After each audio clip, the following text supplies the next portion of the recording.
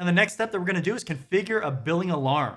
One of the things that people run into as far as issues with cloud is they tend to rack up charges that they aren't expecting because they're not monitoring it.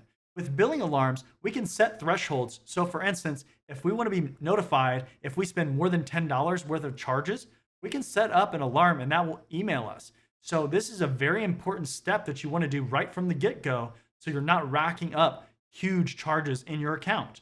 Again, you're using a free tier account for this video, but you can select other options and you could rack up charges. Now let's go ahead and configure a billing alarm. This is really important because we can actually set an alarm, and that way if we hit a certain threshold, then we can get notified. So what we're going to do is we're going to go to Services, and then we're going to go to Management and Governance, and then we're going to go to CloudWatch. Now in the upper left, we're going to click Billing, and we're going to click Create Alarm.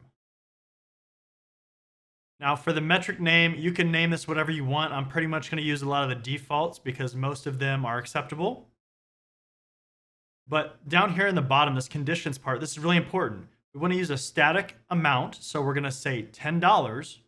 And if we go more than $10, so we're getting charged more than $10, then we want to get alerted. So we're going to type in 10 in this field here. Now you can use greater than or equal to, lower than or equal to, or lower. Just depends on what you're looking for. And then we're going to go ahead and hit next. Okay, so in alarm, we want it to alert us when it is outside of our defined threshold. So when it's more than $10. And we're going to create a new topic here. And we'll go ahead and go with the default. That's fine. And then down here, what you want to do is you want to type in the email address that you want to get alerted to when this actually triggers. So I'm just going to use test@example.com. It's not a real email address or anything like that. But that way we have something in there, and then hit create topic. Right? As you can see, that's the email address it has in there. So it's going to alert that email address when this triggers. And the other actions, we're not going to do any of this stuff. We're just going to leave it as default and hit next. Alarm name, we're going to call this billing alarm. And we will say triggers when threshold exceeds $10. And hit next. All right, it gives us a summary of our created alarm here.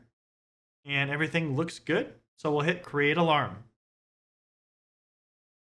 Now you want to go through this whole part of the confirmation for that subscription with the email address.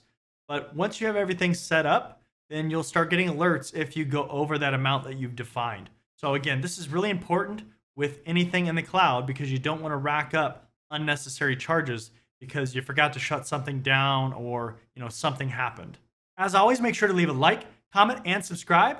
Check out my website at johngood.com for more training without advertisements, resume reviews, career advice, and consulting services. And I'll see you next time.